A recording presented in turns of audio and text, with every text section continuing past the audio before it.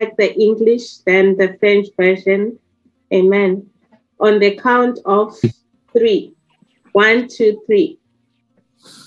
2 Timothy chapter 3 verse 16.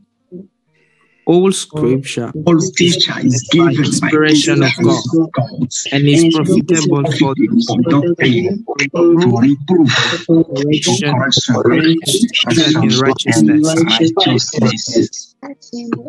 And the French version, please. 2 Timothée 3 says, toute écriture est inspirée de Dieu et utile pour enseigner, pour convaincre, pour corriger, pour instruire dans la justice. Amen. Amen. Thank you so much, family. Thank you. God bless you. Now I'll invite our minister of the day, Amen, Minister Claire Ekene and Brother Sylvain, who will be translating. Amen. So we are kindly advised to take our notebooks and be taking notes. Amen. As the sermon is being given to us. Amen. Over Amen. Amen. Glory to God. Hallelujah. Gloire à Dieu. Alléluia. Yes, thank you so much, Sister Gracious. Thank you so much. God bless you. And thank you so much. Dieu bénisse. Amen. Merci beaucoup. Amen. And thank you so much, Minister Wilson. Thank you for that wonderful focus. Amen. Merci beaucoup aussi au ministre Wilson. Merci pour ce focus si merveilleux. Yes, family. Thank you so much to the leaders of the church, the chairman, and the top executive, the campus rep, the departmental leaders. Amen. Merci beaucoup également à tous les leaders, le président, le top exécutif, les leaders du département, les représentants des campus. Thank you so much for this opportunity to speak to us. Merci beaucoup pour cette opportunité pour nous parler. I also want to extend my thanks to and appreciation to the leaders of the church, to the elders of the church. Amen. Je voudrais également étendre mes appréciations aux anciens de l'Église. Thank you so much for your work in the church. Thank you so much for your support. Thank you so much for your prayers and your givings. Merci beaucoup pour vos œuvres. Merci beaucoup pour vos prières. Merci beaucoup pour vos soutiens, tout ce que vous faites pour nous. And to all the members, I say thank you so much also for your support, for your givings, for always being there for us to support each and every project of the church. Nous disons merci pour tout vos soutiens, merci pour votre disponibilité, merci pour tout le service que vous rendez pour l'Église. God is your exceeding reward. C'est Dieu qui sera vous récompenser. Hallelujah, hallelujah, amen. Amen, hallelujah, amen. So let's dive into God's word for today. Shall we just pray a little prayer? Just go ahead and pray in other tongue for a minute. Just go and pray for the word of God to find expression in your heart this day. Alors as que the nous word comes. allons rentrer dans la parole de Dieu, il faut commencer à prier. Si tu prier en langue, prie. So just go ahead, pray in other tongues for God's word to find expression in your heart. That your understanding is open to God's word in the name of Jesus. Father, we ask in the name of Jesus that our understanding be open to your word, that our understanding be open to your word, our understanding be open to your word, that your word illuminates our hearts, our understanding with light, the word of light illuminates us in the name of Jesus. Seated upon the throne in the name of Jesus, that you may fill us with full knowledge of your will, know wisdom and spiritual understanding, to understand its truth and its power in the name of Jesus. Again, O Lord, know and understand your will in the mighty name of Jesus. O Lord, your word of truth, may it fill us today in the name of Jesus. That we may understand your ways, that O Lord, we may do what you want us to do in the name of Jesus. Give us to understand, oh Jesus, to love the word, to receive it with all faith, and Lord, to work in it with confidence, assurance, in the name of Jesus. Oh Lord, that word will not be fruitless in the life of us, but will be fruitful by the power of the Holy Ghost. We pray, oh Lord, let the word be full of grace in the name of Jesus. Thank you, Lord. For Jesus. Au nom de Jésus. Pray. In Jesus' name we pray. Amen. Amen. Amen. And Father, we say thank you for today. Thank you for your word of truth that is coming with power. Oh, Father, we say thank you for your word of truth that is coming with the sword of the Spirit that is piercing our hearts and giving us understanding into the things that concerns you, your Son, Jesus Christ. Oh, thank you, Father, for your will is done in this service and your purpose is fulfilled in the name of Jesus. And we say your Son, Jesus Christ, is glorified and we edified in the same. In Jesus' name, we have prayed. Amen. Amen. Amen. Amen. Yes, Amen. Family. Amen. We're all welcome once again. So today we'll be looking into the word of God. Hallelujah. Honor. Alors, soyez encore la bienvenue. Aujourd'hui, nous allons voir la parole de Dieu. Hallelujah. Honor of the word. We'll be looking into honor of the word. So from 2 Timothy 4, 2-4, it says, preach the word, be instant in season, out of season, reprove, rebuke, exhort with all long suffering and doctrine. For the time will come when they will not endure sound doctrine, but after their own laws shall they heap to themselves teachers having itchy ears, and they shall turn away their ears from the truth and shall be turned unto fables. Hallelujah. Amen. Amen. Alors aujourd'hui, nous allons voir la parole de Dieu, l'honneur de la parole de Dieu dans 2 Timothée 4, versets 2 à 4. La Bible dit que prêche la parole, insiste en toute occasion, favorable ou non, reprend, censure, exhorte avec toute douceur et en instruisant, car il viendra un temps où les hommes ne supporteront pas la saine doctrine, mais avant la démangeaison d'entendre et des choses agréables. Ils se donneront une foule de docteurs selon leurs propres désirs, détourneront l'oreille de la vérité et se détourneront vers les fables. Amen. Amen. So the word we are taking there is saying that a time will come when they shall not endure sound doctrine. Sound doctrine. Alors la parole que nous voici ici dit un temps viendra où les hommes ne supporteront pas la saine doctrine. So why did he call it endure sound doctrine? Because enduring sound doctrine is in both the content of what is being taught and the time it takes to teach that content. Pourquoi il a appelé ainsi? Parce que il faut un temps où cette parole puisse être partagée, et il faut un temps pour cela. So it takes time to teach the truth. Hallelujah. The truth, the content of the truth. Enseigner la vérité. The content of the truth and the time it takes to teach that content. Il faut un temps pour enseigner le contenu de la vérité, le temps qu'il faut pour enseigner cette vérité. So Apostle Paul was telling Timothy that he should keep on teaching. He should keep on preaching without ceasing. Hallelujah. Et l'apôtre Paul disait à Timothée qu'il devait continuer toujours prêcher sans cesse.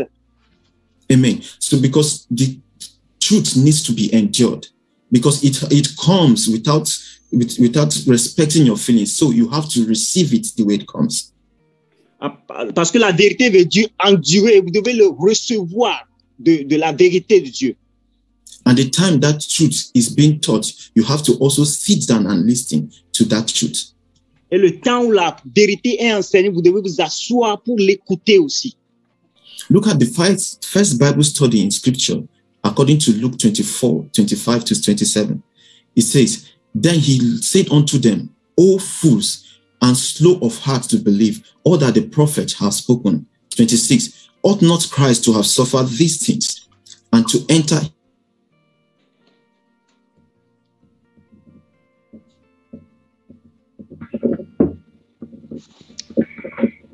Hello, hello. Hello. MC, please, can you hear him? Yes, sir.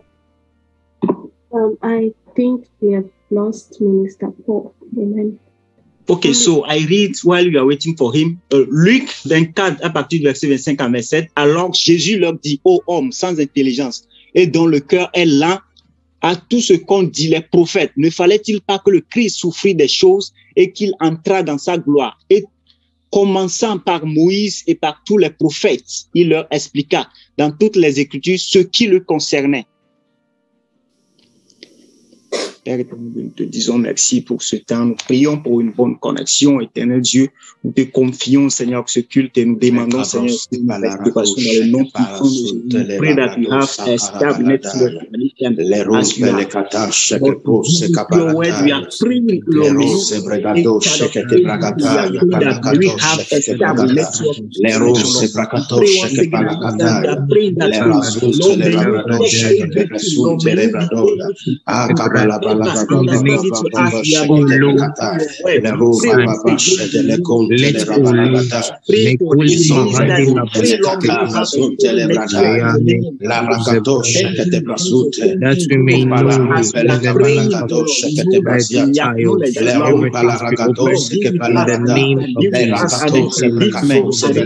we may know in the name of Jesus. Amen. Amen. In the name of Jesus. Can you hear me now, please? Amen.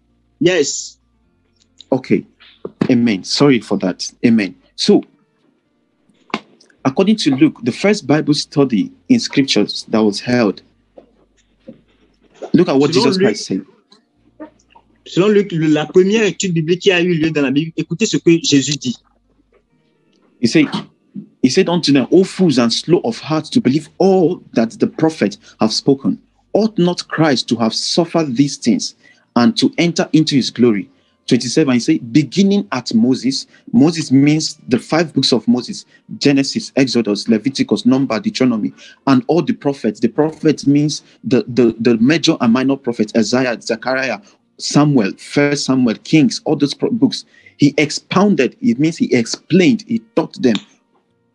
Amen. Donc, dans ce verset Jésus nous dit que on a enseigné en commençant par Moïse. Et Moïse veut dire tous les 5 livres de Moïse. Par les faux prophètes, cela veut dire tous les prophètes, en commençant par les prophètes mineurs et les prophètes majeurs. Il dit qu'il leur a expliqué toutes les écritures qui les concernaient. Amen. So, this is the first Bible study. And according to the book of Acts, chapter 1, verse 3, the Bible recorded that this Bible study with the disciples lasted for 40 days. Et ça, c'était la première étude biblique. Et selon le livre des Actes, la Bible a dit que cette écriture a demeuré pendant un long temps. Hence, that's what Apostle Paul said in 2 Timothy chapter 3, verse 16. Et c'est pour ça que l'apôtre Paul a dit dans 2 Timothée 3:16. He said, all scriptures is given by the inspiration of God and is profitable. That is, the scripture becomes profitable. It becomes useful to us when it is for doctrine, when it is being taught. Doctrine means teaching, explanation. Oui, c'est pour ça que l'apôtre Paul a dit que les Écritures sont inspirées et utiles pour enseigner, pour nous convaincre, pour corriger, pour nous instruire dans la justice. Hallelujah. So it becomes profitable when it is being explained. So that's why Jesus Christ explained to his disciples. He has stayed for 3 years after his Alors cette resurrection. parole devient profitable lorsqu'elle nous est expliquée. C'est pour ça que Jésus a eu à l'expliquer à ces personnes-là. He explained to them for 40 good days. That is how it takes to endure sound doctrine. Et il a pris 40 bonnes journées pour leur expliquer cela. And what was the sound doctrine in it is that he explained himself, nothing else. He said he expounded unto them the things concerning himself. Et c'était ça qu'on appelait la sainte doctrine. Et la sainte doctrine, c'est du fait qu'il a enseigné lui-même, pas rien d'autre. Il a enseigné lui-même à eux. Amen. So it means that Bible study and consequently Bible teaching, c'est que l'étude biblique et l'enseignement de la Bible demands hard work. Cela demande un travail acharné, un travail dur. Diligence and carefulness. La diligence et le fait de prendre soin de cela. Hallelujah. Scriptures must be presented in exactness and properness. Les Écritures doivent donc être présentées avec exactitude et d'une manière propre. At no point shall we read our meaning into the scriptures, our own meaning. Nous devons en aucun point lire nos propres sens dans les Écritures. This is the question that wrong Bible interpretation that will give wrong Bible interpretation. C'est ça qui fait que parfois nous donnons une mauvaise interprétation à la Bible. Wrong Bible interpretation will ask this question: what does this verse mean to me? Oui, la mauvaise interprétation va poser cette question, mais qu'est-ce que ce verset veut dire à moi? But right Bible interpretation will ask this question. Mais la bonne interprétation va répondre à cette question. What is this verse of the Bible saying to me? Qu'est-ce que ce verset de la Bible est en train de me dire? Get it? The wrong one will ask, what does this verse mean to me? And the right one will ask, what is this verse actually saying? La mauvaise version m'a dit, qu'est-ce que ce verset me dit? Et la vraie version va me dire, qu'est-ce que ce verset est en train de me dire? So, the Bible has a mind of its own. So you have to read to understand that mind of the Bible. Alors la Bible a sa propre pensée, il faut donc la lire pour la comprendre. And we see Jesus Christ doing that in the book of Luke we just read. He said, Jesus Christ, what he read from the scriptures, that is Genesis to Malachi, he explained to them the things concerning himself. Et c'est ce que Jésus a fait dans l'écriture que nous venons de lire, que Jésus a lu de Genèse de Malachie, et il leur expliquait à propos de lui-même. No one is at liberty to give a personal interpretation or meaning to a text of the Bible. Personne n'est libre de donner une interprétation personnelle ou un sens personnel aux écritures bibliques. It is called taking God's word as it is. Please come again. It is called taking God's word as it is. Cela s'appelle prendre la parole de Dieu telle qu'elle est. It is called Bible honor, honoring of the word of God. C'est ça qu'on appelle l'honneur de la Bible, honneur de la parole de Dieu. Amen. So honor of the word of God implies treating God's word as sacred, receiving God's word as it presents itself, irrespective of your feelings, thoughts, and experiences.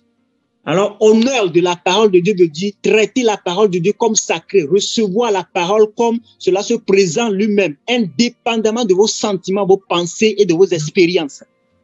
Look at 1 Thessalonians chapter 2:13. It says, "For this cause also thank we God without ceasing, because when ye received the word of God," hallelujah, he said, you honor the word of God, you received the word of God, which ye heard of us, you receive it not as the word of men, but as to God is in truth the word of God. Hallelujah.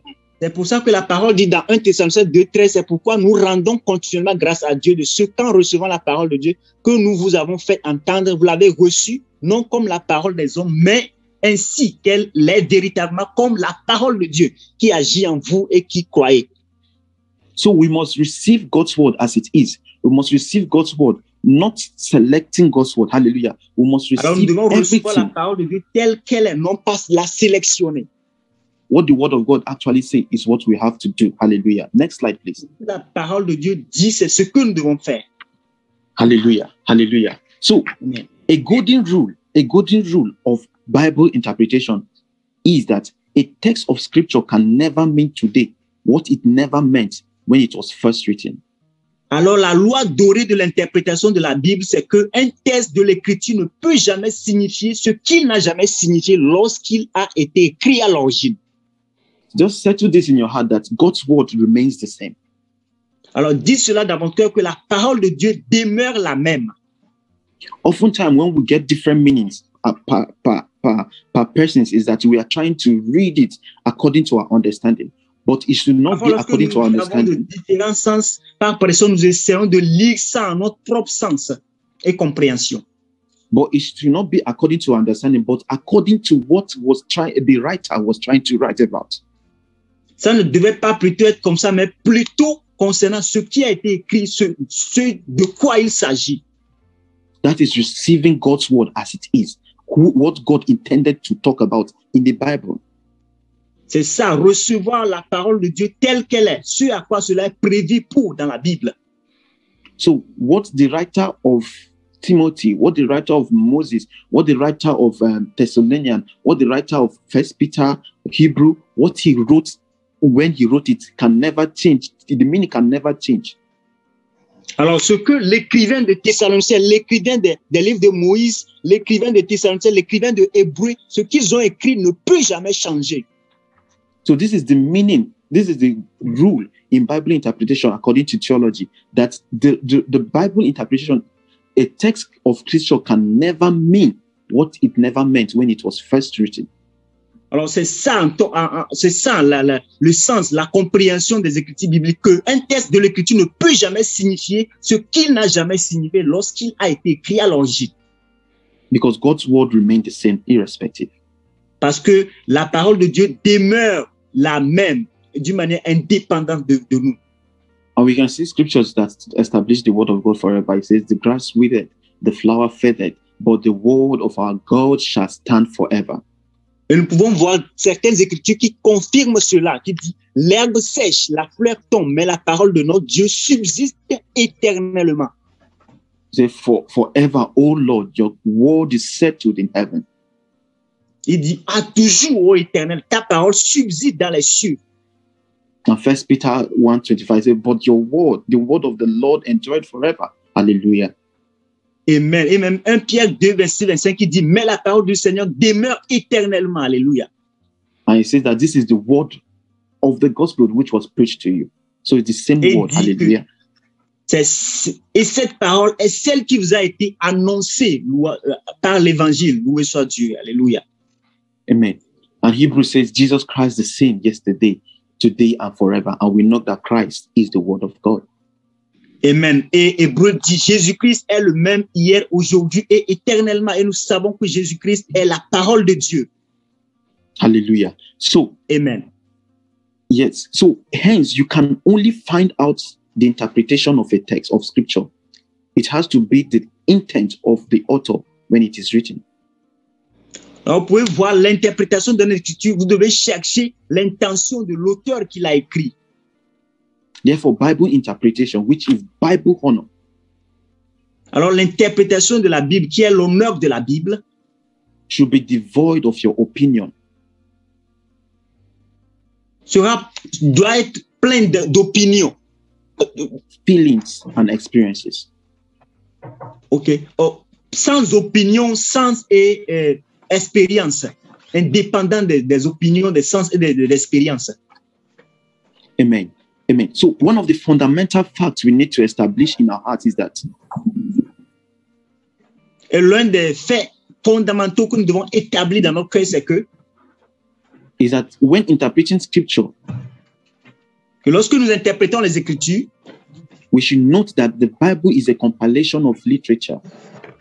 Nous devons savoir que la Bible, c'est une compilation de littérature. That contains spiritual information. Qui contient les informations spirituelles. So it implies that the use of normal languages. Que cela implique l'utilisation de langage normal.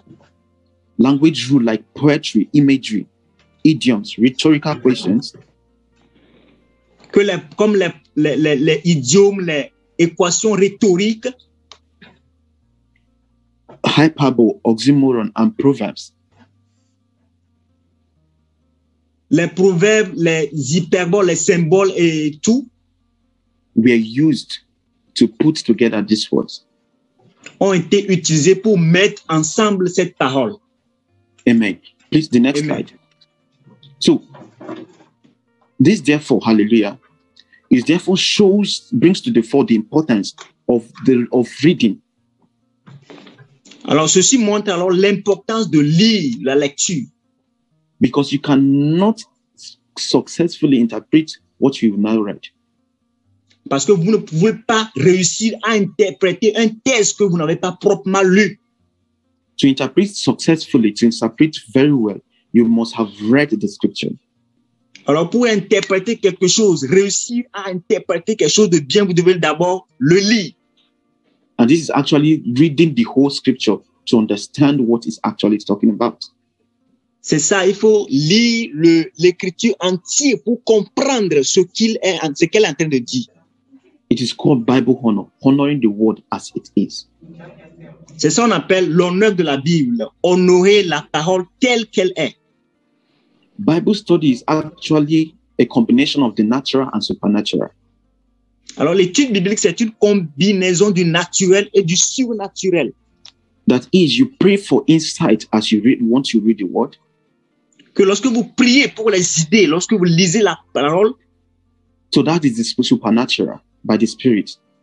C'est ça le surnaturel par l'esprit. However, there is a natural part of it. Alors il y a aussi une partie naturelle pour cela. Is that you read it because it is written and you have to read. It is, parce que c'est lorsque vous le lisez, parce que cela a été écrit pour être lu. So, if God wanted just to give us the word only by the Spirit, He wouldn't have authored men or inspired men to write it down. Alors, si Dieu voulait nous juste donner la parole par l'Esprit, il ne devait pas passer par les hommes pour nous les écrire. So that's why it requires your effort in reading and also. C'est pour ça qu'il faut nos efforts dans la lecture et aussi the Spirit breathing on your understanding. La respiration spirituelle, dans le souffle spirituel dans notre compréhension. Hallelujah. And that's why Apostle Paul will always tell Timothy, he says, study to show thyself approved, according to 2 Timothy 2:15. A workman that needed not to be ashamed, rightly dividing the word of truth. C'est pour ça que l'apôtre Paul est en train de dire à Timothée, efforce-toi de te présenter devant Dieu comme un homme éprouvé, un ouvrier qui n'a point à rougir. So there must be diligence. You must read. Look at Acts 26:23. Il doit y avoir de la diligence. Vous devez lire. Regardez Acte 26, verset 23. The background of this story is Apostle Paul was caught, was arrested. L'histoire de ce passage, c'est que l'apôtre Paul a été arrêté. And was taken to King Agrippa. Et il pensait au roi Agrippa. For judgment. Pour le jugement. And with Apostle Paul hands tied. Et lorsque les mains de l'apôtre Paul étaient liées, in front of noblemen, authorities, men of caliber, devant les hommes d'autorité, les hommes de calibre, he was preaching the gospel. Then look at. Il prêchait la parole de Dieu. Regardez cela. No, please go back to the slide. Amen. Amen. Yes, look at Acts 26:20. Look at what he said. He said that Christ should suffer. He was interpreting the scriptures. And the scriptures at this time was the Old Testament because the New Testament were not written yet. Et regardez ce qu'il dit. Il dit savoir que le Christ souffrirait. Et ces écritures, c'était dans l'Ancien Testament. Parce que vous savez, en ce temps, le Nouveau Testament n'a pas encore été écrit. And he said that from the scripture, he was saying that Christ should suffer.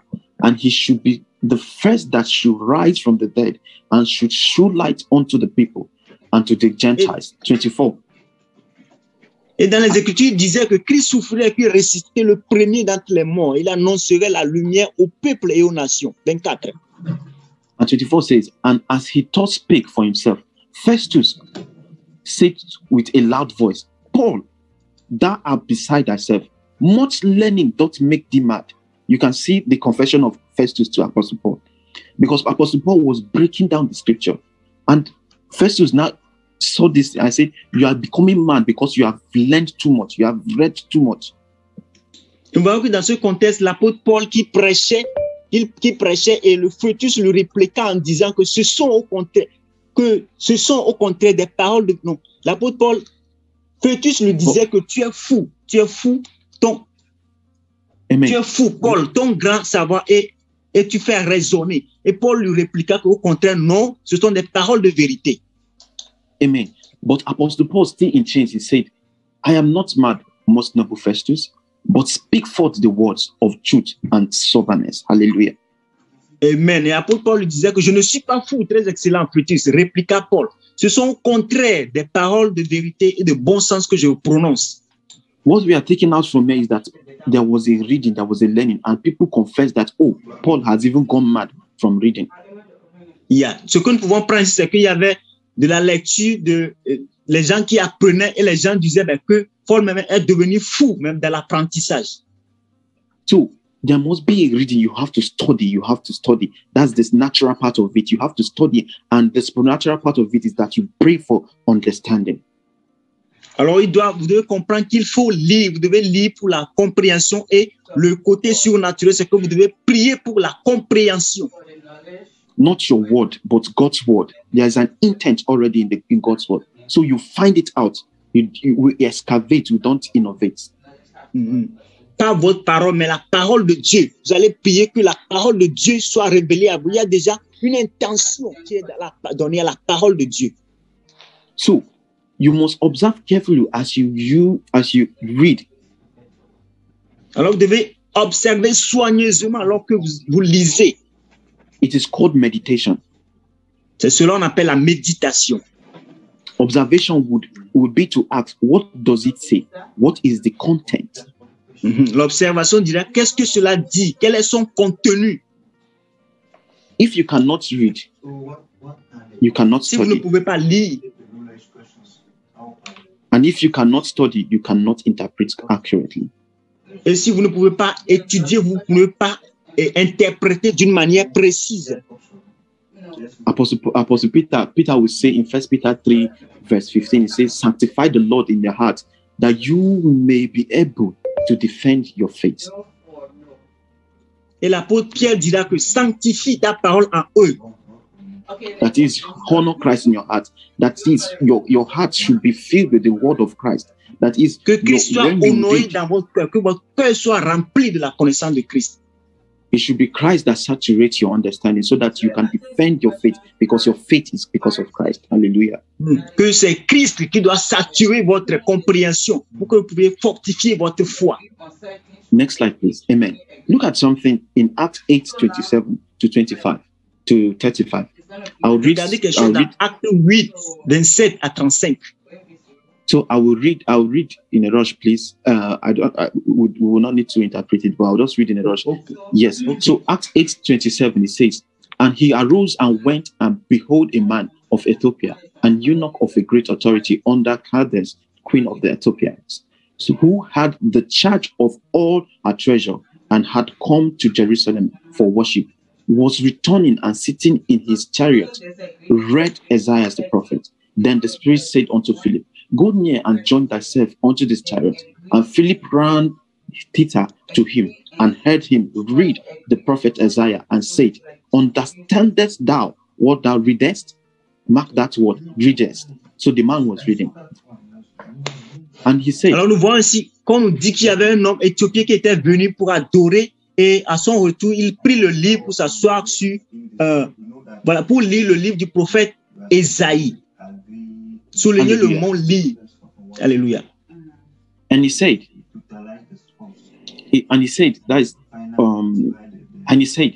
how can I except some man should guide me?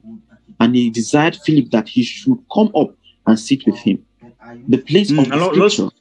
Lorsqu'il lisait, ne comprenait pas. Philippe lui demandait, est-ce que tu comprends? Il dit non, que je n'ai pas compris. Comment puis-je comprendre si quelqu'un ne me guide pas? Amen. The place of the scripture which he read was this.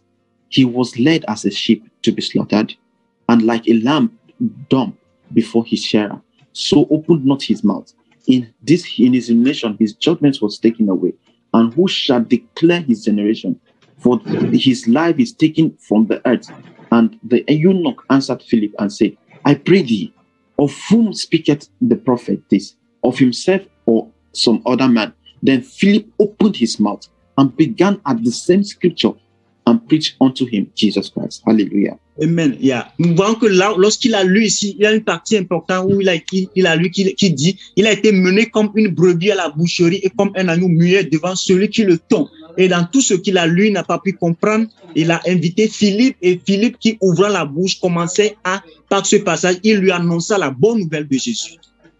So first thing to note from Philip's question in verse 30 is that the Ethiopian eunuch read from the scripture, Isaiah the prophet. Alors la première chose qu'on doit noter ici, c'est que l'Éthiopien eunuque a lu à propos de Ésaïe dans les Écritures. And secondly, Philip was able to explain the verse Isaiah 53, 7 to 8 that the Ethiopian eunuch was reading, because also he has read the scriptures. Et la deuxième chose, c'est que Philippe a été capable d'expliquer le verset, c'est-à-dire Ésaïe 53, 7 à 8, que l'Éthiopien lisait, parce que lui aussi, il avait lu ces Écritures.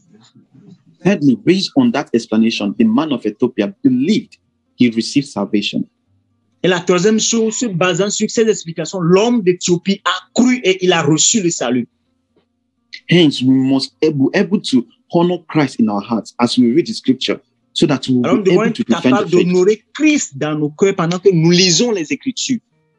Hallelujah. So it draws the importance of reading. There must be a reading to study. Hallelujah. Cela montre l'importance de la lecture. Il doit avoir de la lecture pour étudier. And therefore be able to interpret accurately. Next slide, please. Et aussi être capable de l'interpréter d'une manière précise. So thus, we can safely say that understanding the scripture will begin firstly by reading. Alors nous pouvons dire d'une manière sécurisée que comprendre les Écritures commencerait d'abord par sa lecture. And that's why Apostle Paul encourages again, till I come, give attendance to reading, to exhortation, to doctrine. Amen. C'est pour ça que l'apôtre Paul disait à Timothée que jusqu'à ce que je ne vienne, applique-toi à la lecture, à l'exaltation et à l'enseignement. And look at Ephesians 3 verse 3. Look at something profound. Et regardez quelque chose de très profond dans Ephésiens 3 verset 3. How that by revelation he made known unto me the mystery, as I wrote afore in few words. For whereby when ye read, ye may understand my knowledge in the mystery of Christ. Et il dit, c'est par la révélation que j'ai reçu connaissance du mystère sur lequel je viens d'écrire un peu de mots. Et en lisant, vous pouvez vous représenter l'intelligence que j'ai du mystère de Christ. Amen. So he said, whereby when you read, so the revelation has been made known, and that's why he wrote it down. He said, when you read now, you understand the revelation. So there is no, he was not talking about a fresh revelation here. He was talking about a revelation that has been written down already. Then look at 5. Okay, sorry. Alors, il faut savoir que une révélation a été faite déjà et il vous dit, lorsque vous lisez, ça veut dire qu'il y a déjà une révélation et lorsque vous lisez, vous aurez à découvrir cette révélation-là. Look at what chapter 5, where is what he said. He said, which in other ages, he's talking about the Old Testament, was not made known unto the sons of men, as it is now revealed unto his holy apostles and prophets by the Spirit. Et dans le verset 5, il dit, il n'a pas été manifesté au Fils de l'homme dans les autres générations. Et parlant de haute génération, il se référait à l'Ancien Testament, comme il a été révélé maintenant par l'Esprit aux saints, apôtres et prophètes de Christ. So Apostle Paul was actually referring to the Old Testament, but he said by revelation, God has made it known to him, and he wrote it down in a few words. But you have to read that what he has written to understand what that revelation is. Alors l'apôtre Paul se référait aux Écritures de l'Ancien Testament et il dit que c'est par révélation que cela lui a été montré. Et pour que vous puissiez le savoir, vous devez le lire également. So the revelation of the mysteries can be understood when we read. Alors la révélation des mystères peuvent être comprises lorsque nous lisons. Hallelujah. There is no more veil again. There is clarity. We have the revelation of the mysteries, and it is found in the epistle. It is found in the book. When we read, we get them. Hallelujah. Amen. Il n'y a plus de voile. Cela est dévoilé. Lorsque nous lisons, nous pouvons le voir dans les Écritures. Hallelujah. So I don't want to do, there are much things I will say here, but let's go because of time. Amen. À cause du temps, allons vite, sinon il y a beaucoup de choses à dire là-dessus. Next slide. Yes. So the term read. Amen. Next slide, please. The term read used in the above scripture, Ephesians 3 verse 3 to 5, where we study, is the okay. Yes, sorry. Alors le terme, lorsque vous lisez ou en lisant, qui est souligné dans le verset précédent, was translated from a compound word in the Greek lexicon, anaginosko. Alors a été traduit d'un mot composé du lexicon grec qui dit anaginosko. So it's made up of two words. Ana, alors cela est fait de deux mots, ana et ginosko. Ana means again, and ginosko means to recognize. Ana qui veut dire encore et ginosko qui veut dire reconnaître. Anaginosko therefore implies continual reading. Hallelujah. Read again. Alors, anaginosko veut donc dire une lecture continue. That is, you must keep reading. Que vous devez continuer de lire. It means to read properly, to pay attention to details as you read. Ça veut dire de lire proprement et prêter attention aux détails alors que vous lisez. So Apostle Paul pointed out that understanding revelation is related to how dutiful and how diligent we are in reading the scriptures. Et l'apôtre Paul disait que la compréhension des révélations se réfère à comment, à quel niveau nous sommes beaux, à quel niveau les Écritures sont mentionnées. Therefore, the believer, hallelujah. Therefore, Alors, the believer le croyant has the duty not just to read the scripture, but to keep reading the same for accurate interpretation. Alors le croyant a le devoir de non pas seulement lire les Écritures, mais de continuer de les lire de façon à ce qu'il puisse avoir une interprétation précise de cela. So, continual reading of the scripture and paying attention to details, that is what we now call study. Study. Hallelujah. Continuer de lire les Écritures et prêter attention aux détails se réfère aussi à l'étude. Glory to God. Hallelujah. Next slide. Hallelujah. Hallelujah. So the scriptures are inspired of God. Alors les Écritures sont inspirées de Dieu. When we read together, it gives us the revelation of God. Et lorsque nous les lisons ensemble, cela nous donne la révélation de Dieu. So when I say when we read together, don't read the Old Testament as separate book and read the New Testament and as another separate book. Alors, lorsque je dis nous lisons ensemble, ne lis pas l'Ancien Testament et le Nouveau Testament de manière séparée. When you bring the scriptures together, that is Old Testament, Genesis to Malachi, New Testament, Matthew to Revelation, when you bring it together, it gives you one single revelation of God. Alors, lorsque vous lisez les Écritures ensemble, c'est-à-dire de Genèse à Malachie, de Matthieu à Révélation, cela vous donne la révélation de la parole de Dieu. That's why Apostle Paul says in 2 Timothy 3 verse 16. C'est cela que l'apôtre Paul est en train de dire dans 2 Timothée 3:16. He says, at this point, Apostle Paul, the New Testament has not been written yet. Et en ce point-là, le Nouveau Testament n'avait pas encore été écrit. So their material for teaching was the Old Testament, Genesis to Malachi.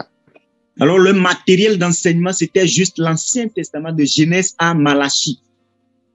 So when he said all scriptures here, he was talking Genesis to Malachi. Alors, lorsqu'il dit toute écriture ici, il se réfère à Genèse, de Genèse à Malachie. Is given by the inspiration of God, and it's profitable when you explain it, when it's explained. Hallelujah. Et il dit que tout écrit inspiré de Dieu est utile pour enseigner, pour convaincre. Because doctrine means teaching, explanation. Parce que la doctrine veut dire enseignement, l'explication. Hallelujah. So, however, amen. So, however, we must take note of what the scripture says about itself. Alors, nous devons prendre note de ce que les Écritures disent à propos d'elles-mêmes. There is no external instruction or instructor outside the Bible. Il n'y a pas d'instruction externe ou instructeur externe à part la Bible elle-même. It is within the Bible, within the Word of God, that we instruct ourselves. Within the Word of God, we get what God is saying. Within the Word of God, we don't use other materials. C'est dans la Bible elle-même, à partir de la Bible elle-même que nous recevons les instructions. C'est à partir de la Bible elle-même que nous recevons, nous connaissons ce que Dieu nous dit. There are books that have been released, great books, but we don't validate the Word of God with those books. We validate those books with God's Word. Hallelujah. Il y a des Bibles qui ont été publiées, mais nous ne validons pas ces Bibles, nous ne validons pas la parole de Dieu avec ces Bibles. So we must always allow the scripture interpret itself. Nous devons toujours permettre aux Écritures de s'auto-interpréter. Most times, when you encounter a question in the Bible you are not clear of, keep on reading, you'll find an answer. Lorsque vous rencontrez une équation dans la Bible, lorsque vous lisez la Bible, vous rencontrez une équation, continuez de lire pour obtenir la réponse. The Bible, when you read it together, will give you the meaning of what it's actually talking about. Lorsque vous lisez la Bible ensemble, cela vous donne le sens de de quoi il s'agit, de ce qu'il parle, ce dont il parle. So looking for intended meanings many times land people into error and heresy. Alors, cherchant les sens prévus plusieurs fois, la plupart des gens se conduisent en erreur. So you have something in your heart and you want to justify it with the Bible. Most times vous avez quelque chose dans votre cœur que vous cherchez à justifier par la Bible. For the scripture is a material well revealed and interpreted. Les Écritures sont matérielles, bien révélées et bien interprétées. Amen. This is Amen. honor of God's word. Let's go to the next ça, on slide. appelle l'honneur de la parole de Dieu. Jesus Christ, the Son of God, the Savior of the whole world, is the word of God. Jésus-Christ, le Fils de Dieu, le Sauveur du monde entier, est la parole de Dieu. This means, Ceci veut dire that he is the intended meaning of the scriptures. Ça veut dire que c'est lui le sens prévu des Écritures. The word of God refers to the reason, revelation, logic, thought pattern of God. Et la parole de Dieu se réfère à la raison, à la révélation, à la logique et le modèle de pensée de Dieu. This readily implies that there is a mindset God has given concerning the scriptures. Alors ça veut dire qu'il y a une mentalité que Dieu a donnée concernant les Écritures. Let's see how Bible honor, which is studying scripture for what it is, can be fruitful to us. Alors voyons comment l'honneur de la Bible, qui est l'étude des Écritures, comment cela peut nous être productif. Remember, Apostle Paul said, all scriptures are given by the inspiration of God and it's profitable, that is fruitful to us when it is explained. Hallelujah. Rappelez-vous que la Bible dit que toute écriture est inspirée de Dieu et cela est profitable. Cela pour enseigner, pour convaincre, pour corriger, pour instruire dans la justice. Look at John chapter 5, verse 39. Next slide, please. Regardons dans Jean 5, verset 39. John 5:39. Look at what Jesus Christ said again, the word of God. He said, search the scriptures, for in them ye think you have eternal life, and they are they which testifies of me. Et Jésus-Christ parlait, il dit, vous sondez les Écritures parce que vous pensez avoir en elles la vie éternelle. Ce sont elles qui rendent témoignage de moi. So Jesus Christ was telling them that the body of the book, the scripture, then at that time in the Old Testament, are the testimonies of him. Et Jésus disait que le corps des Écritures, en ce temps, c'était l'Ancien Testament, que ce sont les témoignages concernant lui-même. So at that time, remember, in Jesus' days, the New Testament have not been written. So he was talking about Genesis to Malachi. Alors rappelez-vous qu'à l'époque où Jésus parlait, l'Ancien Testament était le seul livre. Le Nouveau Testament n'avait pas encore été écrit. Donc Jésus se référait aux Écritures de Genèse à Malachie. Again, look at Luke 24:25. We read before. He said, then he said unto them, O fools and slow of heart to believe all that the prophet has spoken. Ought not Christ to have suffered these things and to enter his glory? Hallelujah. And beginning at Moses and all the prophets, he explained unto them all things, in all the scripture, the things concerning himself. Et regardez ce que la Bible dit dans Luc 24. Alors Jésus leur dit, ô homme sans intelligence et dont le cœur est lent à croire tout ce que ont dit les prophètes. Ne fallait-il pas que le Christ souffrit ces choses et qu'il entra dans sa gloire, et commença par Moïse et par tous les prophètes, il leur expliqua dans toutes les Écritures ce qui le concernait.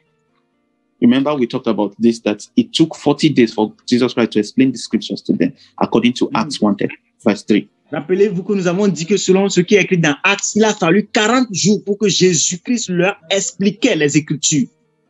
And look at again the Luke 44. And he said unto them again, these are the words which I spake unto you while I was yet with you. That's after his resurrection, that all things must be fulfilled, which were written in the law of Moses and the prophets and in the Psalms. That is the Old Testament. Remember Moses, whenever you see Moses, he's talking about the 5 books of Moses: Genesis, Exodus, Leviticus, Number, Deuteronomy. The prophets talking about the major and minor prophets, and then Psalms, the Psalms of David. So all those books, he said, those things were written concerning me. Amen. Et rappelez-vous, il a aussi dit quelque chose dans Luc 24, verset 54. Puis il leur dit, c'est là ce que je vous disais lorsque j'étais encore avec vous, qu'il fallait que que s'accomplisse tout ce qui était écrit de moi dans la loi de Moïse. Et lorsqu'il parle de Moïse, il se réfère aux 5 livres de Moïse qui sont Genèse, Exode, Lévitique, Nombre et Deutéronome. Et dans la suite, il dit, dans les prophètes et dans les psaumes. Alors il leur ouvrit l'esprit afin qu'ils comprennent les Écritures. Amen. It's still pointing to the fact that Christ is the intended meaning of the scriptures. Alors, il a toujours montré que Christ, c'est le sens prévu des Écritures. Then look at what happened in 45. Then open he their understanding, that they might understand the scriptures. Et alors, regardez ce qui se passe dans le verset 45. Il dit, alors il leur ouvrit l'esprit afin qu'ils comprissent les Écritures. Amen. Remember this thing happened after Jesus Christ has risen. These are his disciples. They were with him. They casted out devils. They casted out demons. They worked miracles with Jesus Christ when he was still on, when he was not dead yet. Before his resurrection. Amen. So they walked with him. But after Jesus Christ, Alors, voyez que ce qu'il disait ici, c'est un contexte où il était déjà ressuscité. Et il était même avant sa résurrection, il était avec eux et ensemble ils avaient chassé les démons, ils avaient fait beaucoup de choses en son nom. So after Jesus Christ explained to them the scriptures, and in the scripture what he explained is the things concerning him. That is when their understanding was open and they understood the scriptures. Et c'est lorsque Jésus leur a expliqué les choses, c'est en ce moment qu'ils ont commencé à comprendre les Écritures. So your first approach to Bible study, to understand the scripture, you must realize it only speaks and reveals Christ. Hallelujah. Pour que vous puissiez comprendre les Écritures, vous devez d'abord vous rendre compte que les Écritures révèlent seulement Jésus-Christ. Amen. Next slide, please. So this is the reason Jesus is called the Word of God. C'est la raison pour laquelle Jésus est appelé la parole de Dieu. In the beginning was the Word, and the Word was with God, and the Word was God. Jean 1:1, au commencement était la parole était avec Dieu, la parole était Dieu. That is, he precedes the scripture, as the scripture wrote concerning him. Hallelujah. Alors il a précédé les Écritures comme les Écritures ont écrit à propos de lui. Amen. And look at John 1:4. He says, and the word was made flesh and dwelt amongst us, and we beheld his glory, the glory as of the only begotten of the Father, full of grace and truth. Et regardez ce que la Bible dans Jean 1:14, et la parole fut faite chair, et elle a habité parmi nous, pleine de grâce et de vérité, et nous avons contemplé sa gloire, une gloire comme la gloire du Fils unique venu du Père. So hence the story of Christ doesn't start with Matthew. Alors l'histoire de Christ ne commence pas par Matthieu. Rather, Matthew begins the narration of the word become flesh. Plutôt, Matthieu a commencé à faire la narration de la parole faite chair. His incarnation. C'est-à-dire son incarnation. While Genesis is the beginning of the person of the word, called the word. Hallelujah. Alors que Genèse est plutôt le commencement de la personne qu'on appelle la parole. See the next slide. Hebrews 4:12. Look at what it says again. You see, for the word of God, amen. The word of God is quick and powerful and sharper than any two-edged sword, piercing even the dividing asunder of soul and spirit and of the joints and marrow, and is the discerner of the thought and intent of the heart. 13. Neither is there any creature that is not manifest in his sight. Still talking about the word, and he calls the word his. But all things are naked and opened unto the eyes of him with whom we have to do. Ici, il dit que la parole de Dieu est vivante et efficace, plus tranchante qu'une épée quelconque à deux tranchantes, pénétrante jusqu'à partager l'âme et esprit, jointure et moelle. Elle juge les sentiments et les pensées du cœur. Nulle créature n'est cachée devant lui, mais tout est à nu et à découvert aux yeux de celui à qui nous devons rendre compte. Alléluia. Amen. So we can see the word of God is here again, is to regard as him, again pointing out a person to us. Hallelujah. Amen. Et nous voulons qu'on se réfère à la parole de Dieu ici comme lui et de celui à qui, d'indiquant que c'est une personne, la parole de Dieu. So it is clear to us that the whole scripture is about one person, his work, his deeds, and his nature. Alors, c'est très clair pour nous que les Écritures en entier est à propos d'une personne, ses œuvres, ses actes et sa nature. And in him, we learn how to live as believers. Et en lui, nous apprenons comment vivre en tant que croyants. In him, we learn how to live above circumstances. En lui, nous avons appris à vivre au-delà des circonstances.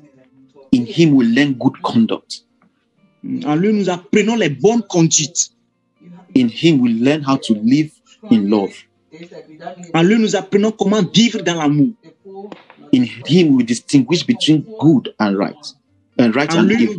nous distinguons ce qui est juste et ce qui est injuste. In him, we find victory. Hallelujah. Et en lui, nous trouvons la victoire. Alléluia. So it is safe to say that the Bible is Christ-centered. Alors, nous pouvons nous rendre compte ici que la Bible est centrée sur Christ. Christocentrique. Christocentric. Centrée sur Christ. Any deviation will be heresy. Tout ce qui est déviation sera un harassement. Say this with me. I received the scripture as the revelation of Christ. Dites cela avec moi. Je reçois les Écritures comme la révélation du Christ. I honor God's word as it presents itself to me. J'honore la parole de Dieu comme cela se présente à moi. In the name of Jesus. Au nom de Jésus. Amen, amen, amen. Next slide, please. Next slide. Amen. So, the challenge most of us face, most people face in today's interpretation of the scripture. Alors, le défi auquel la plupart des gens sont confrontés dans l'interprétation des Écritures is that the scriptures written spanning about 4,000 years of human history. C'est que les Écritures sont écrites sur environ 4000 ans d'histoire humaine. So many writers, plusieurs écrivains, different dispensations, de dispensations différentes, cultures, les cultures différentes, professions and skills, même des professions et des capacités, des habiletés différentes. Yet the same message. Mais c'est le même message. However, communicated differently. Cependant, cela est communiqué d'une manière différente. So today, we are faced with the dilemma of reading and studying a non-completed book. Alors aujourd'hui, nous faisons face à une dynamique de lire et d'étudier un livre incomplet. That includes when promises were made. Ce qui inclut lorsque les promesses ont été faites. And when they were fulfilled. Et lorsqu'elles ont été accomplies. When man was separated from God. Lorsque l'homme a été séparé, plutôt nous faisons face à un livre qui est complet. And now when God has reconciled man to himself. Et lorsque Dieu a réconcilié l'homme à lui-même. Hence, honor of the word, which is a good Bible study, will be to rightly divide the word of truth. Alors, honneur de la parole de Dieu qui est de dispenser droitement la parole de la vérité. So, since the Bible contains promises, alors que la Bible contient les promesses, and in the same vein, the fulfillment of those promises, which are in Christ, dans le même contexte, l'accomplissement de ces promesses qui sont en Christ, you can end up asking for what has been fulfilled already. Vous pouvez finir en demandant ce qui a été déjà accompli. As a believer, you'll be asking for the Holy Spirit. Meanwhile, you have the Holy Spirit. En tant que croyant, vous serez en train de demander le Saint-Esprit alors que vous avez déjà le Saint-Esprit. How comes you're a believer and you don't have the Holy Spirit? You're asking for the Holy Spirit that you have. Comment est-ce que vous, croyant, vous n'avez pas le Saint-Esprit, vous demandez pas le Saint-Esprit que vous avez déjà? So, it is why we have to rightly divide the word of truth. So you know what has been fulfilled and what is not. And what has been promised and what is fulfilled now. The promise fulfilled. Alors nous devons diviser la parole de Dieu et voir ce qui a été accompli, ce qui ne l'a pas encore été accompli, ce qui a été promis et ce qui n'a pas été encore promis. Just like the prophet Joel said in the Old Testament, he says, in the last day, I'll pour out my spirit upon all flesh. Comme le prophète Joël avait dit que dans les derniers jours, je me répandrai mon esprit sur eux. If you don't read the Bible together, that is the Old Testament and the New Testament together, you will still be saying that God will pour out his spirit upon all flesh. Meanwhile, he has poured out his spirit on all flesh when Jesus Christ rose from the dead. Si vous vous arrêtez seulement à l'Ancien Testament, vous allez penser que quand il a dit qu'il répandra son esprit sur son peuple, cela n'a pas encore été accompli, alors que cela a été déjà fait dans le Nouveau Testament lorsque Jésus est ressuscité, est parti, est allé au ciel. A man of God said something, and it's true. Un homme de Dieu a dit quelque chose et cela est vrai. He said it is safe for you to start teaching when you have read completed the Bible. Il dit que c'est mieux pour toi de commencer à enseigner lorsque tu as lu la Bible en entier, lorsque tu as fini de lire la Bible en entier. Because you read something in the Old Testament, meanwhile, in the New Testament, it has been done already, and you still be asking for it. Meanwhile, it has been given just for you to receive. Parce que c'est possible que vous lisez quelque chose dans l'Ancien Testament et vous allez vous demander si cela s'est déjà accompli, alors que dans le Nouveau Testament, cela a été déjà accompli. So when you dwell on one part of the Bible, alors lorsque vous demeurez dans une partie de la Bible, you may go into error. Vous pourrez entrer en erreur. Read the complete truth. Vous devez lire la Bible en entier, vous devez lire le livre en entier. So when you read the Old Testament, go to the New Testament and see what the New Testament has said about that particular thing. Lorsque vous lisez quelque chose dans l'Ancien Testament, vous devez aller dans le Nouveau Testament pour vous demander qu'est-ce qui est écrit à propos de ce qui a été écrit dans l'Ancien Testament. It is called Bible honor. It is called enduring sound doctrine. C'est ça qu'on appelle l'honneur de la Bible. C'est ça qu'on appelle supporter la saine doctrine. And that's why Apostle Paul said, study to show thyself approved. C'est pour ça que l'apôtre Paul a dit, efforce-toi de te présenter devant Dieu comme un homme approuvé. Unto God, a workman that needed not to be ashamed, rightly dividing the word of truth. Un ouvrier qui n'a point à rougir, qui dispense droitement la parole et la vérité. So there is a right way to divide. If there is a right way to divide the word of truth, then it means there is a wrong way. S'il y a une façon vraie de diviser la parole de Dieu, c'est qu'il y a aussi une façon mauvaise de le faire. And the way to rightly divide is the way, which is Christ. Christ is the way, the truth, the life. Hallelujah. Et la façon de le faire d'une manière juste, c'est à partir de Christ. Christ qui est le chemin, Christ qui est la vie. So, in order not to run into error, read the Bible in the light of Christ. When you read it in the light of Christ, you see the promises and you see the promises fulfilled. So you know what you are asking for and what you are receiving. Hallelujah. You know what you're teaching and what not to teach. Glory to God. Alors, pour éviter de ne pas faire une mauvaise interprétation des Écritures, lisez cela dans la lumière de Dieu pour voir quelles sont les promesses qui ont été déjà faites, qui ont été faites et celles qui ont été déjà accomplies. Lisez cela dans la lumière de Christ. Hallelujah. So the next scripture, please. The next slide. So we see how the Bible, the scriptures speak about these different modes of communication. Nous allons voir dans l'Écriture suivante ce que la Bible a dit à propos des différentes façons de communiquer, les différents moyens de communication.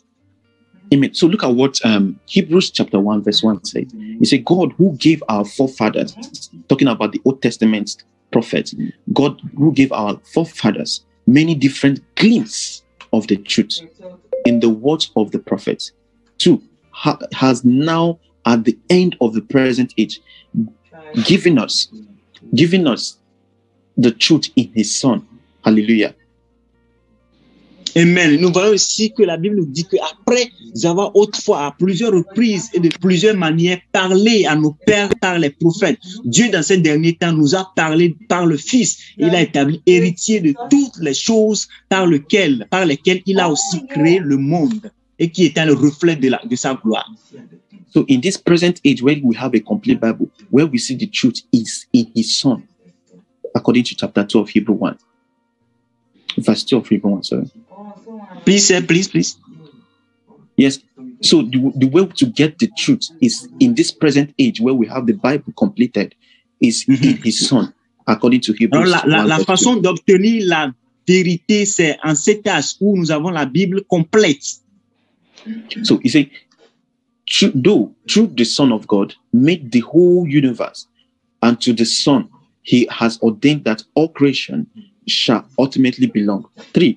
This Son, radiance of the glory of God, flawless expression of the nature of God, Himself the upholding principle of all that is, effected in person the reconciliation between God and man, and then took His seat at the right hand of the Majesty on high. This is J.B. Phillips' translation. Amen. Et il dit que Dieu, dans ces derniers temps, nous a parlé par le Fils qu'il a établi héritier de toutes choses, par lequel il a aussi créé le monde, et qui étant le reflet de sa gloire et l'empreinte de sa personne, et soutenant toutes les choses par sa parole puissante, a fait la purification des péchés, s'est assis à la droite de la majesté divine dans les lieux très hauts. So he talks about God giving in the old times, giving our forefathers glimpse of the truth. Il disait le Père qui donnait aux anciens, à nos parents, quelques coups de vue de la vérité. This explains how God's word communicated in different ages. Cela veut dire comment la parole de Dieu a été communiquée à de différents âges. You will not see the name of Christ mentioned in those books. Et vous n'allez jamais voir le nom de Christ mentionné dans ces boucles, dans ces livres-là. Rather, you will see Him taught and spoken in types and shadows. Vous allez plutôt le voir parler, exprimer dans les ombres. Let's see again this scripture. I think this is the fourth time we are quoting it. Luke chapter 24, 25 to 27. Revoyons encore cette écriture, Luc 24, verset 27, 5 au verset 27. He said, "O fools and slow of heart to believe all that the prophet has spoken. Ought not Christ to have suffered these things and to enter His glory? And beginning from Moses and all the prophets, He expounded unto them the scriptures, the things concerning Himself." Et il dit, Jésus, ô homme sans intelligence, et dont le cœur est lent à croire tout ce qu'ont dit les prophètes, ne fallait-il pas le Christ souffrir ces choses qu'il entra dans sa gloire, et commença par Moïse et par tous les prophètes, il leur expliqua toutes les écritures qui le concernaient. Amen. Please stay the slide. Go back to the slide. Amen. So we say that this Luke chapter 24, 25 to 27 is the first Bible study in Scripture. And it spanned for 40 days according to Acts 1:30, verse 3.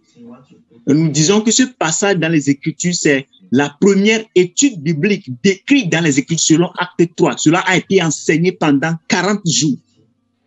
So, in this time, Jesus Christ must have opened to them what the scripture in Genesis to Malachi means.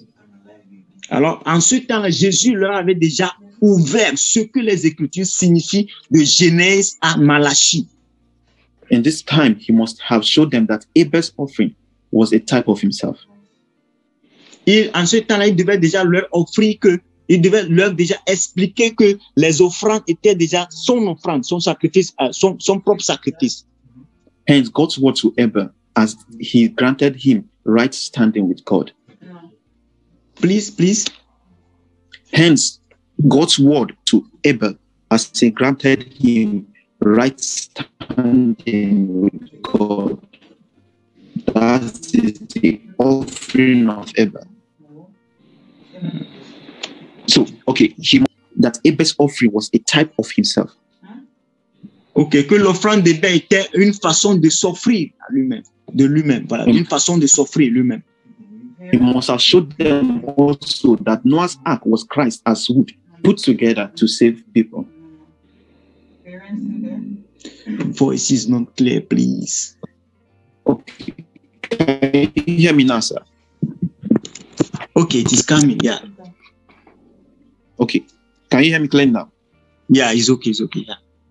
Okay. So he must have showed them that Noah's ark was Christ as wood put together.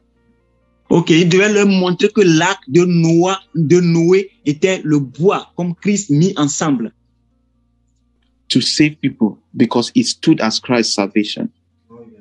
Pour sauver les gens, parce que cela se tenait comme le salut de Christ. And you must have showed them also in Genesis chapter 14 that Il devait aussi le leur montrer dans Genèse chapitre 40 that Melchizedek stood instead of Christ as a priest without descent from the Levitical priesthood. C'est tenu devant Dieu comme un sacrificateur. Because Christ will be our mediator between man and God. Please. Because Christ will be the mediator between God and man. Amen. Parce que Christ devait être le médiateur entre Dieu et l'homme. On Mount Moriah, he must have showed them that Isaac is not actually the sacrifice, but go ahead. Il devait aussi leur montrer que Isaac est. Amen. Isaac was not actually the sacrifice, but a figurative expression of what Christ would do. Il est une expression figurée de ce que Christ est. And that's why God said, I will provide myself a sacrifice. Amen. C'est pour ça que Dieu a dit que je vais me donner moi-même comme un sacrifice. And in Moses' days, he must have showed them that all the sacrifice, meat, drinks were all one and the same, representing Christ alone. Il devait leur dire que tous les sacrifices étaient un en présence de Christ. Hallelujah. This was a mighty time of Bible study. I wish I was there, but thank God we are here. Amen. C'était un temps puissant d'études bibliques. Je souhaite que je sois là-bas. This was what Christ expounded to them for 40 days. C'est ce que Jésus leur avait expliqué pendant 40 ans. Amen. So next picture. So next slide, please. So hence the lovely rule for Bible interpretation. Alors la règle de l'interprétation biblique. As you read the Bible, look at these things in your study and reading of the Bible. Alors que vous lisez ceci, regardez ceci dans vos études et dans vos lectures de la Bible.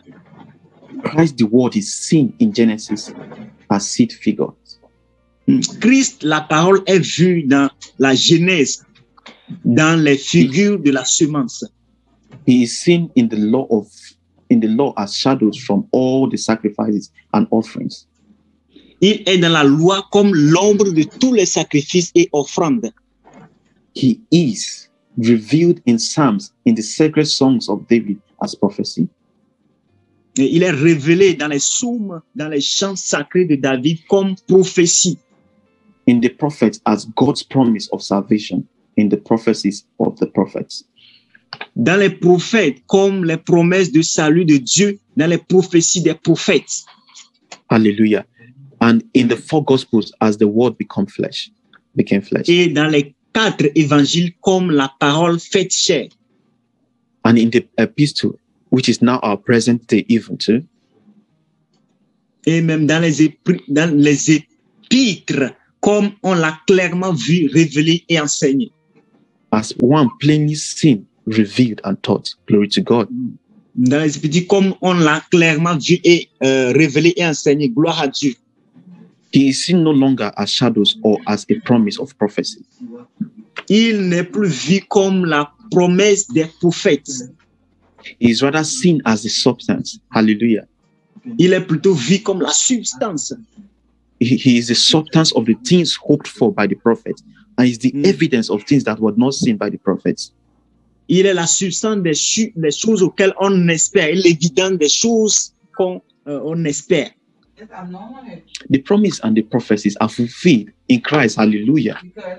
Les promesses et les principes ont été accomplis en Christ. Alléluia. We are in Him today, and He is in us to stay. Nous sommes en lui aujourd'hui et il est en nous pour rester, pour demeurer. Glory to God. Hallelujah. Gloire à Dieu. Alléluia. Say with me, Father, I thank you. Dites avec moi, Père, je te remercie. For your abiding presence in me. Pour ta présence demeurante en moi, pour ta présence en moi. Thank you for Christ in me. Merci pour Christ en moi. The hope of glory. Glory to God. L'espérance de la gloire. Gloire à Dieu. Amen. So we'll rush through some principles in Bible study that will help us. We'll rush through it before we end for today. Nous allons rapidement passer par certains principes dans l'étude biblique. Amen. Next slide, please. Yeah. So there are some principles in Bible study we must. This is according to theology. Theology is the study of God. Hallelujah. That is the. Il y a certains principes dans les Écritures. Et cela, c'est la théologie. Théologie, qui est l'étude de Dieu. So 2 Timothy says, study and be eager and do your utmost present yourself to this amplified version to present yourself to God approved, tested by trial, a workman who has no cause to be ashamed, correctly analyzing and accurately dividing, rightly handling and skillfully teaching the word of truth. Glory to God. Amen. 2 Timothée 2,15. Il faut toi de te présenter devant Dieu comme un homme éprouvé, un ouvrier qui n'a point à rougir, qui dispense droitement la parole de la vérité. So as you study your Bible, this is the principle. To apply this principle, it will help you a lot to understand subjects such as righteousness, grace, faith. Alors, lorsque vous étudiez la Bible, voici quelques principes que vous pouvez appliquer pour comprendre certains sujets comme la grâce, la foi, la justice. So for this particular study, we'll be talking about the principle of regularities, and we have 3 of them. Et pour cette étude particulière, nous allons parler des principes de régularité et nous en avons 3. So we have the principle of single mention. This is where an issue is given single mention in scriptures. We can make reference by the way, but can never build a doctrine on it. We cannot make it as a doctrine or that is teaching. We cannot start teaching it. Amen. Le premier principe, c'est le principe de mention unique. Un fait est mentionné d'une façon unique à propos d'un sujet, on ne peut pas se référer à cela pour fonder une doctrine. So in scripture you see that in only once in the Bible, you don't build a teaching on it. Lorsque vous voyez que cela est mentionné une seule fois, vous ne devez pas fonder ou bâtir un enseignement sur cela. For example, 1 Corinthians, we have a lot of them, but this example, 1 Corinthians chapter 15:29, it says, else what shall they do which are baptized for the dead, if the dead rise not up? Why are they then baptized for the dead? So nowhere again do we find this in scripture, whether implied or otherwise. Amen. Le premier, c'est que 1 Corinthiens 15, verset 9, il dit autrement, que feraient ceux qui se font baptiser pour les morts si les morts ne ressuscitaient absolument pas? Pourquoi se font-ils baptiser pour eux? Vous allez constater que nulle part encore dans la Bible, nous allons trouver encore cette phrase, que ce soit implicitement ou non. Remember in scriptures, we talk about rightly dividing the word of truth. So rightly dividing the word of truth is when you read, know when someone is saying something from himself, not from God. Amen. Even Apostle Paul, sometimes he will say, I speak this of myself and not of God. So Apostle Paul was giving instruction based on his experience. So sometimes, you are rightly dividing the word of truth. Know when a man is speaking and when he's speaking about what God has spoken in the Bible still. Mais rappelez-vous qu'ici, nous avons parlé de comment il faut diviser d'une manière juste la parole de Dieu. Et ici, lorsque une parole est en train de parler d'elle-même, cela ne doit pas plutôt être considéré, mais plutôt lorsque la parole se réfère à Dieu. Amen. Like Job, a lot of things, even Satan spoke in the Bible. So you should know, you rightly divide the word of truth. Don't take what the word of Satan said and make it a doctrine, you see. Par exemple, Job, même Satan parlait dans la Bible. Il faut justement prendre et respecter ce que la parole de Dieu dit d'une manière juste. Yes, I have 6 minutes left. Let's rush. Amen. So please, the next verse. Am I correct? MC, please give me the time from the message. Amen. Yes. So the next principle is the principle of double or more mention. Le principe suivant, c'est le principe de mention double. Here, a concept is mentioned in several portions of the scripture. We can put those scriptures together and find meaning to this concept. Oh, wow, I have 10 minutes. Ici, lorsque le principe est mentionné dans plusieurs portions de la Bible, nous pouvons les mettre ensemble et trouver un sens à ce concept. So we have more scriptures talking about that. that particular subject. So there you can build a doctrine, and by bringing those scriptures together, and then you find the meaning out of it. Lorsque plusieurs écritures dans la Bible se réfèrent à cela, vous pouvez fonder une doctrine sur cela. So, example, we have the intercessory work of Jesus. Romans 8:3-4 talks about it. Hebrews 7:25 talks about it. L'exemple, c'est que nous avons l'œuvre d'intercession de Christ, et Romains 8:34 en a parlé, de même que Hébreux 7:25. Alléluia. Yes, I just saw a message from my sister. The word of God will always confirm itself. Que la parole de Dieu va toujours se confirmer. So we confirm God's word. We interpret God's word with God's word. Nous interprétons la parole de Dieu avec la parole de Dieu. We have other references like 1 John 2:1-2, Hebrews 4:14-16, and many others that talks about the intercessory work of Jesus. So we build doctrine, we teach this because it's mentioned. Et nous avons aussi d'autres passages bibliques qui soulignent cela. 1 Jean 2:1-2, Hébreux 14-16, qui parlent de l'œuvre d'intercession de Christ. Alors nous pouvons bâtir une doctrine sur cela et l'enseigner. Amen. Next slide, please. Yes, we have this principle, the third principle, which is the last, the principle of emphatic mention.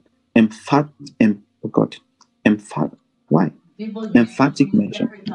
Amen. Amen. Nous avons le troisième principe qui est le principe de la mention emphatique. Emphatic mention. Here, the subject may not be found taught in more than one place, but is discussed extensively in a particular scripture. Ici, le sujet peut ne pas être trouvé enseigné à plus d'un endroit, mais il est largement discuté. So just like the subject of tongues. Juste comme le sujet des langues. So we see tongues extensively taught by Apostle Paul in 1 Corinthians chapter 14. Down in that chapter, a whole chapter, emphatically, he's pointing at that, talk about tongue. So we take that as a doctrine because it was taught extensively, even though it's not found in much more scripture, but it is actually found in the Old Testament by Isaiah. Amen. Isaiah the prophet. Par exemple, le sujet de langue, c'est un sujet qui a été discuté une seule fois dans 1 Corinthiens 14 par l'apôtre Paul, mais du fait que cela a été discuté avec insistance et en détail, nous pouvons bâtir une doctrine sur cela. Even Joel talk about tongues. So you see those things, but they are extensively discussed in the book of Corinthians by Apostle Paul. Nous allons voir que cela a été discuté, on a fait discuter de cela avec insistance dans 1 Corinthiens par l'apôtre Paul. So we build doctrine based on these two principles, the principle of double mention and the principle of emphatic mention. So we build Alors nous pouvons bâtir les doctrines à propos de ces deux principes-là, le principe de la double mention et le principe de la mention emphatique. Amen. Amen. So next slide, please. Yes. Next slide. Amen. So these principles agree with the principle of judgment in Scripture. 2 Corinthians chapter 13, verse 1, it says, "This is the third time I am coming to you. In the mouth of 2 or 3 witnesses shall every word be established." So, and there is an establishment of this word. So we teach it, we learn from it because it has been emphatically, which has been double mentioned. It has been mentioned in Scripture. So it's a subject to be taught. It's a subject to learn from.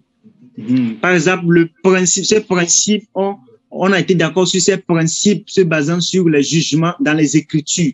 2 Corinthiens 13:1 qui dit: "Je vais chez vous pour la 3e fois. Tout à fait se réglera sur la déclaration de 2 ou de 3 témoins." Ce sont des principes qui ont été sur lesquels on a mis de l'enfance, et donc ces principes peuvent être enseignés. Amen. So Apostle Paul also reiterated in judging of prophecies. The judgment is to understand prophecy. Amen. In 1 Et l'apôtre Paul a aussi réitéré cela sur le jugement des prophéties pour comprendre. So we establish doctrine where 2 or 3 witnesses in the Bible has established a doctrine when 2 or 3 witnesses have confirmed that. Amen. That's what. Alors nous établissons les doctrines lorsque 2 ou 3 témoins ont été établis sur un fait de la sorte. And remember, why do we do this? We do this because men spoke in the Bible, God spoke in the Bible, the devil even spoke in the Bible. So we rightly divide the word of truth. Glory to God. Alors, rappelez-vous pourquoi nous le faisons, c'est parce que dans la Bible, l'homme a parlé, Dieu a parlé, et même le diable en a parlé. Alors, nous devons diviser les Écritures d'une manière juste. Nous devons étudier les Écritures d'une manière juste.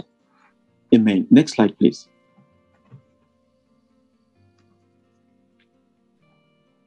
Yes. So, amen. He said, by this, we mean every statement must be read by reading the pretext, the post-text, to understand the context. Amen. Et par ceci, nous disons que chaque affirmation doit être lue en lisant le prétexte, les affirmations, les déclarations qui ont été faites avant l'écriture concernée ou le discours. So, example of righteousness, example of grace, example of faith. Grace is not always the saving grace. There is grace of the gift, amen, as grace. So to understand what grace means in a particular verse of the Bible, you have to read the post-text, the pretext, the post-text, to understand the context of what that grace means. Amen. Exemple que nous pouvons donner, c'est le mot grâce. Et le mot grâce ne veut pas forcément dire la grâce salvatrice. Et donc, pour comprendre le concept de grâce, vous devez lire le livre en entier. Vous devez lire le livre en entier pour comprendre de quelle grâce il s'agit. So even faith, sometimes faith is not believing, faith is teaching. Faith is teaching of the gospel.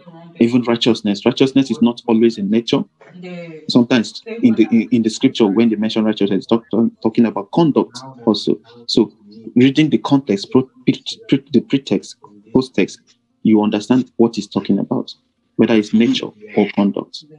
Et l'autre mot, les autres mots que nous pouvons mentionner ici, c'est la foi. Par exemple, lorsque nous mentionnons la foi, là ne veut pas forcément dire croire. La foi peut aussi signifier l'enseignement. L'autre mot, la justice. Lorsque nous parlons de la justice, ça peut ne pas parler des actes, mais de la conduite. Ce sont quelques mots. Donc, il faut lire les Écritures, les sonder pour pouvoir les comprendre. Amen. I have a few minutes left. Look at an example. We must not lift scriptures out of context. Look at an example. Nous ne devons pas citer les Écritures hors de contexte. Regardons les Écritures. Like in 1 Corinthians chapter 7 verse 1, it says, it is good for a man not to touch a woman. Un exemple, dans 1 Corinthiens 7 verset 1, il dit qu'il est bon pour un homme de ne point toucher de femme. If you take this verse of his own, you will land yourself into error. And a lot of people did that. And remember back in the days, some church, they don't touch women, they don't shake women, they don't even lay hands on a sick woman. Si vous lisez seulement ce que vous allez faire une mauvaise interprétation, et plusieurs personnes l'ont fait, et ils n'ont pas posé de main même sur les femmes, ils n'ont même pas serré la main aux femmes.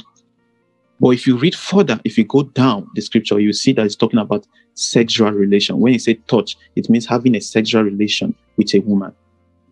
Mais lorsque vous allez plus loin dans les Écritures, vous allez vous rendre compte que cela parle plutôt de relations sexuelles. Quand il parle de toucher, il s'agit des relations sexuelles.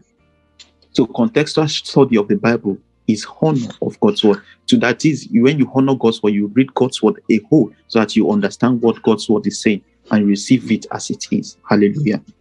Alors l'étude contextuelle de la parole, c'est honorer la parole. Et honorer la parole, c'est honorer Dieu. Honorer Dieu, c'est-à-dire accorder de l'importance à ce que la parole de Dieu dit. Amen. Let's go to the last one. I think it's the last slide. Amen. I pray so. Amen. Please, next slide. Okay. Yes, as we round up, amen, I will pray a little before we go for 2 minutes. Alors, que nous faisons la conclusion. So honor of the word of God is saying what the scripture says, talking about who the scripture spoke about, and doing what it commands, irrespective of your feelings or experience. Hallelujah. Alors, honorer la parole de Dieu, c'est de dire ce que dit l'Écriture, parler de qui les Écritures ont parlé et faire ce qu'elles commandent, quels que soient vos sentiments et vos expériences. Stay with God's word. Let it be your final authority. Glory to God. Amen. Restez avec la parole de Dieu, que cela soit votre autorité finale. And when there is a conflict between what you see in a vision or dream or what you feel and what is clearly written in the word of God, choose to stay with God's word. Drop that vision, drop that dream if it does not align with God's word. Amen. Et lorsqu'il y a un conflit entre ce que vous voyez dans une vision ou un rêve et ce qui est clairement écrit dans la parole de Dieu, s'il vous plaît, restez avec la parole de Dieu. Your opinion don't matter. It's God's word that has final authority. We have facts and we have truth, but God's word is the truth. Hallelujah. Nous avons des faits et des vérités, mais la parole de Dieu, c'est ça la vérité. Hallelujah. In the natural, is a fact that, oh, you can be sick. But in Zion, it says that they shall not say they are sick. That's the truth. Naturellement, il dit que vous serez malade, mais dans Zion, vous ne serez pas malade. Ça, c'est la vérité. You can give too many stupid reasons for why you act sinfully, why you act arrogantly, why you act disrespectfully.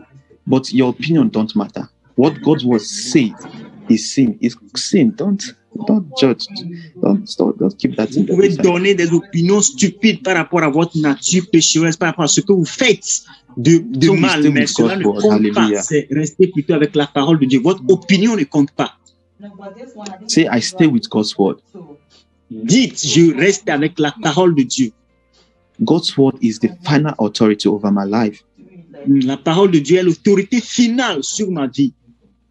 So just say this prayer after me. Father, in the name of Jesus. Dites cette prière avec moi. Père, au nom de Jésus. May your will prevail and your word prevail over my feelings. Que ta volonté prévale et que ta parole prévale sur mes sentiments. May your word prevail over my emotions. Que ta parole domine ou prévale, mais domine sur mes émotions. May your word prevail over my experiences. Que ta parole prévale sur mes expériences. Also say after me, Father, in the name of Jesus. Dites aussi après moi, Père, au nom de Jésus. Help me be a doer of your word. Aide-moi à être un pratiquant de la parole de Dieu. Irrespective of my judgments and my feelings. Indépendamment de mes jugements et de mes sentiments. In the name of Jesus, go ahead and make that a prayer. Father, in the name of Jesus, help me to be a doer of your word. Help me to be a doer of your word, irrespective of my judgment and my feelings. In the name of Jesus, Father, in the name of Jesus, may your word prevail over my feelings, my emotions, and my experiences. In the name of Jesus, I choose to honor your word. I choose to honor your word. I receive your words as it is. In the name of Jesus, in plain truth and Merci d'avoir regardé jusqu'à la fin. N'oubliez pas de vous abonner et d'activer la cloche de notification pour plus de vidéos. Thanks for watching till the end. Don't forget to subscribe and activate the bell of notification for more videos. Thank you.